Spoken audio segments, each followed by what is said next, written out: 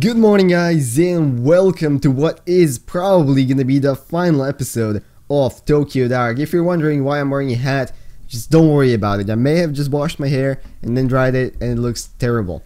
Anyways, I'm trying to lower the number of regular Let's Plays on the channel because it's just fucking boring.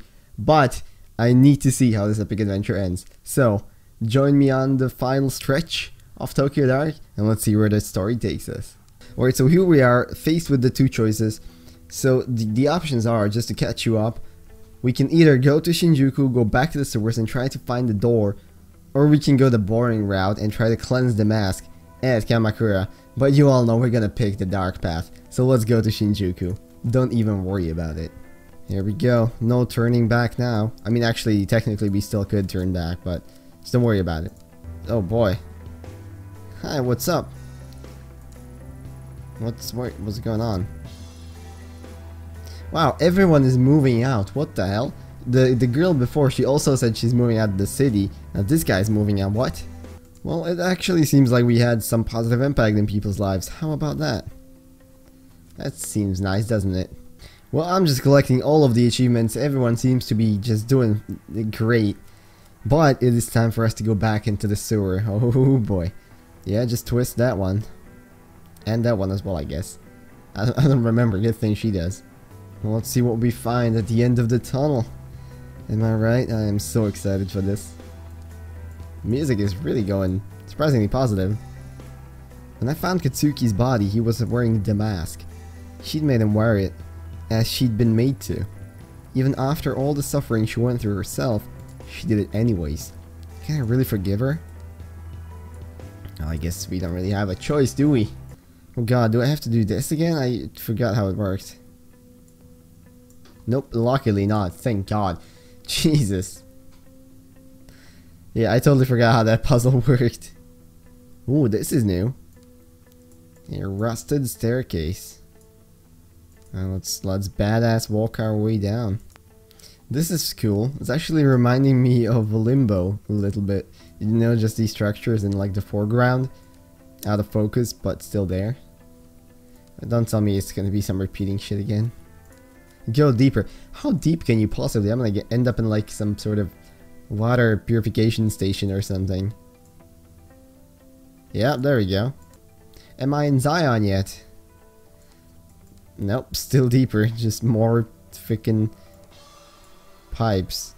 Oh boy, wow, it's really looking nice down here, doesn't it? I've been walking for hours. Come on, just give me something. Oh, another one of these. How about that?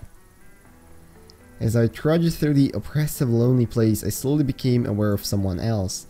The dark woke up and began to shudder, as if racked with quiet sobs, and I felt a numbing sadness spread through my body. The sensation I felt in that place was familiar, and I knew right away why. She sat there like a lost little girl, like she'd been there for a long time, and didn't know where to go. There was no fight in her body. No way for her to lash out. In that place, we were equals. She rose to her feet when she saw me, her eyes looking confused and desperate. She was the start of it all, everything. I put an end to it, one way or another. Oh shit. Okay. What the hell? Well, we really are equals. So you went anyway, huh? Even though I told you to leave me alone. Why couldn't you just forget and leave me? Huh, so that's it. You want to keep hurting me, right? I hate to burst your bubble, but if revenge is what you're after, it won't work. Can't blow my brains out down here. The dark won't let you. Did I hurt your feelings? Did you bring your little gun all the way down here for nothing? I'm disappointed. I didn't bring it. There's no point. I didn't shoot you when you took Tanaka, and I won't now. Don't try and trick me. Doesn't mean you don't want to. After everything I tried, think you would be the one to show up here in the end.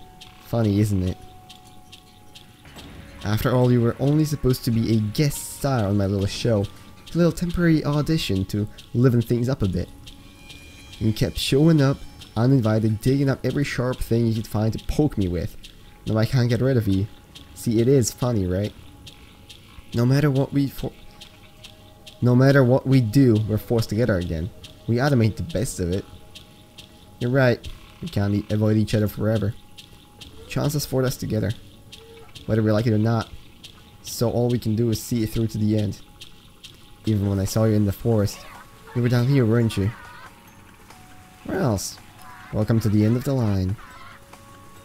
I don't understand. It's awful down here. Why don't you try to get back up to the surface? Why would I go back? What would be the point? When I do, I look around and I don't even recognize it anymore. Streets are different, the sounds have changed. Everyone I knew and ever cared about is gone. You don't know what it's like. Every day the same and feeling all my old pain again and again. People don't change, no matter what. No matter how much time goes, they all still look at me like I'm a flea-bitten dog to be kicked around and ignored. They hate me. In the end, I'll end up back here anyway, so I'd fight it. At least down here, nothing changes. When I was little, they said everything would be okay if I had the mask. But then Mom died, and police took it away from me, and nothing gone right since. No one ever cared about me. You're just like the rest of them, only someday you'll grow old and die, and I'll still be here, unless you give me that mask. It isn't that simple. Having the mask isn't going to solve your problems. Everyone always tells me it can be simple, but why not? None of this would have happened if it weren't for you. If you'd just given it to me in the first place, you could have lived your stupid little fantasy life. Instead, you had to be a hero and get involved in something that was none of your business. Why shouldn't I use it? Are my problems not as important as yours? That's it, isn't it? I won't let you be happy. If you don't help me, then fine. But I'll keep hurting you, and if you think it's bad now, you don't know the half of it. Or you could give it to me and go on pretending to be happy while I find the door again. Again. You've seen it before. I don't know exactly what you think is going to happen when you find it, but everything I found tells me it's dangerous. The door isn't for you. The collector said so. He said if I had the mask, I could find it again. He said if I found a shrine belonging to Kiwana, I could find it. So we met him too. He wasn't trying to help us. He must have been toying with us. Shut up, you don't know anything. He told me the mask would let me see the door again, just like the day Mom died. When they put the mask on me, and I kept my eyes closed like Mom told me to, even when people started getting sick and crying. Then I saw it, the door, even with my eyes still closed. When I looked at it, I heard Mommy's voice and I knew I found it, everything would be okay. Opened my eyes and it was gone. They took the mask and I saw Mom on the ground. She wasn't moving anymore, like a doll. It was all my fault. It must have been. I did something wrong. Now I'm being punished for being a big screw up. Except, people like Higashi, he shouldn't have hurt me. He should have left me alone. I just want to stop them from hurting me. Does that make me bad? The funny thing is, if Tanaka was here, he'd understand. Even after everything you did to him. It's the kind of guy he is. It's not all your fault. This is beyond you. It's always been. That's why Tanaka was so intent on following you from the start. You weren't just some orphan girl. He somehow saw the darkness that was behind you. If only he had told me, I could have been there for him, helped him. You could have helped me. He was helping me. He was gonna save me. But why? He was helping you. I hurt him. I didn't want to hurt Tanaka, but it was the only way to bring him here. Same way I was brought here. I thought I figured it out. But my white knight abandoned me. Went somewhere else. Turns out it was just another stupid idea from a stupid girl. What you did was wrong, but you can still make this right. You brought him down with you that night. Where is he? I don't know where he is. Just tell me what happened from the beginning. It's hard to remember. Try. Nothing's gone the way I thought it would. When I went back to Shinjuku, I remembered how I ended up in the dark. I knew what I had to do so Tanaka could be with me. Only the mask wasn't awake. It wasn't loud. So I made you come into the tunnel with me. And Tanaka so it could wake up. Then I slit his throat and went back to the dark and I waited. Tanaka woke up down there too, but the mask was gone. He was alive? He was like me, or I thought he was. First he seemed okay, But then he started wandering around, staring into space and talking to people who weren't there. Poor Tanaka, I think I broke you. Well, that's what happens when you slit your man's throat. So he was down here. Tell me where he is. You don't get it, do you? I don't know where he is, and I don't care. He abandoned me. Even when he was here, he kept mumbling on and on about how he was going to help you. He gave you something, didn't he? A traitor. He even said he saw the door. But he didn't take me there. I hate him. To think Tanaka would help a stupid little girl like me. It was dumb. The lecturer said I'd find the door with the mask. I just didn't want to be alone is all. Now you're here, so I guess the mask is too. I don't need him after all. He's gone. You're wrong. I can still feel him somewhere. He's waiting. You can? Maybe he's at the door. Please take me there. The mask opened in the dark and took me straight to Reina. And now that I'm here, I can feel it, pulsing like a heartbeat. The unknowable place where chance and fate have no importance, that's where Katsuki is. I know what will happen if I lead her there. She'll get what she truly wants. She'll get to rest and finally be free. No more pain, no more suffering. Maybe that's what Katsuki would have wanted.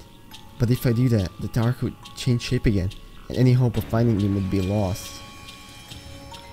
He'd be trapped here waiting for me, and I'd never be able to tell him the truth behind everything he suffered for. That's if the Katsuki Tanaka that's left here is the same man I loved. Either way, I have to abandon someone, but it's my responsibility. I have to choose. Oh. Shit, this is a tough one. Honestly, I'm just a lot... Like, the option that seems a lot more interesting to me is this one. Just, like, this one seems like the generic happy ending that you would get. I don't know if it is. Maybe it's not at all. But this one seems to me like a much more interesting option, so that's why I'm gonna pick it. That's my only real reasoning behind it. Let's go. Please don't hurt me. What I did to Naka, it was the only way. You get it, right? No, you're wrong. But then again, maybe there isn't a right way to begin with. In your own way, you're the same as me. You may still be down here, like you said. Would the Tanaka I find be the real him, though? If I use the mask, will they be the real me? I'm not so sure anymore. So you're really not going to go after him? No. I'd have to give up even more of myself, succumb even more to this darkness. He wouldn't have wanted that. You know, for a long time, your face was all I saw. It motivated me to push through my sadness because I thought I was doing something good. You became a demon, a symbol of all of my hatred. I'm not a demon. No, you're not. You're just a girl, always were. Besides, I'm no hero. I'm not sure if there is such a thing. I realize that now. Me, you, Tanaka, all three of us were just paper dolls caught in a storm, being blown by winds that were so far out of our control. I'm sorry, I didn't mean for any of this to happen. I just wanted a way out. I wanted to be normal. He was one of the smartest detectives. One of the smartest people I knew. I think he knew what would happen to him. Maybe that's why he was so distant. I wish things had played out differently for us. And for you. And know what happened to you. All of it. I know how I saw all those things, but I just can't ignore them. No one deserves to experience what you did. Every day you lived in hell with no love or light. It was awful. I'm sorry. I forgive you. Hurts to say it. That's selfish, isn't it? You can't forget the pain you caused me despite how hard I try. But I forgive you. Because somewhere along the way, this horrible cycle has to end. I don't want to hurt people anymore. Then come with me. Let me help you. Where are we going? To the door. You said you heard your mom, right? Let's go see her. What? What if she isn't there? What if I was wrong? It's okay, there's nothing to be afraid of. You can rest like you always wanted. No more coming back. No more hurting people. Though I can't tell what's waiting for you. I know it's better than this, I promise. Do you think it will hurt? No. How do you know? I don't know how. But the dark responds to the feelings of the people in it. Every time we butt heads, it pushed me out. It feels different now. It feels peaceful. What I'm trying to say is, I don't want to hurt you, Reina. I only want to help you. And I think the dark will too. Okay, I'm ready. Thank you. I don't know why you helped me, but thank you. You're welcome. And there she goes. Wow, really? That's it?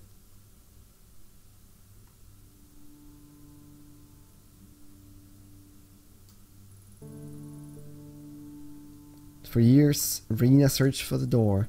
The whole time it was nearby, hidden by a thick darkness that shifted in reaction to her own hatred and fear. The mask began to tug at me as if guiding us, and together, hand in hand, it appeared in front of us. I wasn't sure how I hadn't noticed it before. It was like it had always been there. Until that moment, I never noticed how small and truly fragile she was. Standing in front of the door, she shook like a leaf. Squeezing her hand, I reassured her, told her I forgave her, knowing that if she took a step forward, it would all be over and she'd find peace. Thought maybe I would too. For a long time she stood, saying nothing. Eventually she let go of my hand and went through the door.